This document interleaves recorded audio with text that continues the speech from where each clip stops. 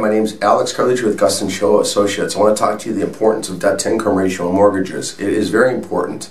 That's one of the biggest puzzles we're trying to solve because DTI can greatly affect your ability to get approved. And when we're calculating DTI at our little desk before we submit your underwriting, we don't know exact numbers that these underwriters are going to use for your income. And we don't know the exact numbers that we're going to be using for your debts. Things change. Mortgage brokers don't see things the way underwriters do. Underwriters are CSI investigators, and they might come up with different debt-to-income ratios than you, and then sometimes you have to challenge them. So debt-to-income is very crucial. You cannot exceed certain debt-to-incomes no matter what. You got $10 billion in the bank, you can't go over 56.9 debt-to-income ratio FHA. Now, if you got $10 billion in the bank, you probably can buy down your debt, put down some more money, and get your DTI below that.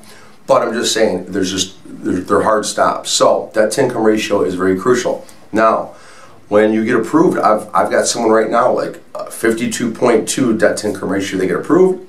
52.3 we get denied. Just some odd random debt-to-income ratio. It's not even like 52.5 versus 52.6.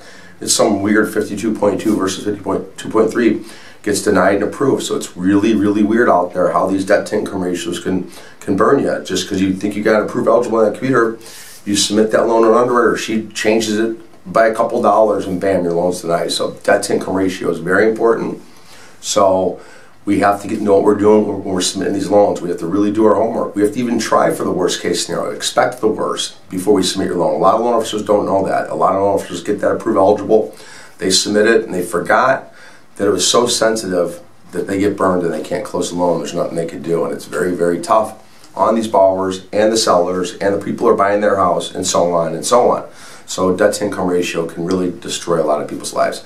Give me a call. I'm an expert on debt-to-income ratios. Anytime, 630-915-7550.